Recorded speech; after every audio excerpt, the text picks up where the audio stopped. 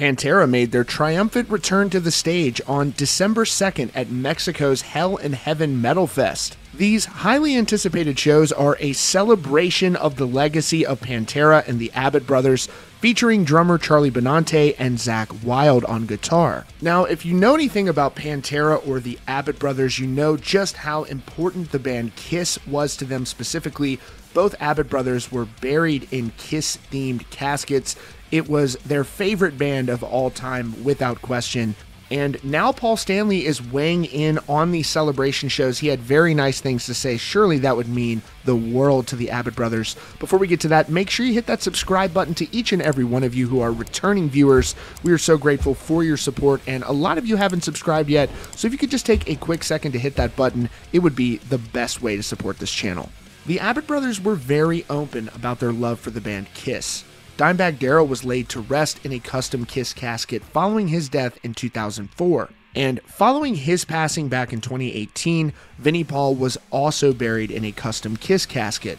So how fitting that none other than Kiss vocalist Paul Stanley to weigh in on these celebration shows, the first show again taking place on December 2nd at Heaven and Hell Fest. Paul Stanley shared the following heartfelt message about this show. He said, "Thrilled to see Phil, Rex, and Pantera back and killing it. Zakk and Charlie clearly did their homework with love and commitment. Pantera did shows with us years ago and were ferocious and explosive.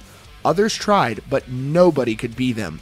Diamond Vinny would be proud." It was truly impressive to see Charlie Benante and Zakk Wylde channeling the Abbott brothers up on stage. That fan film footage sounded amazing. They really sounded true to form, and Charlie Benante weighed in on what it was like to perform at that first show at Heaven and Hell Metal Fest on December 2nd. He said, "If I say I wasn't nervous, I'd be lying. The excitement, the fear, the emotions, the love, and the work that went into doing this all played a part of what was in my head.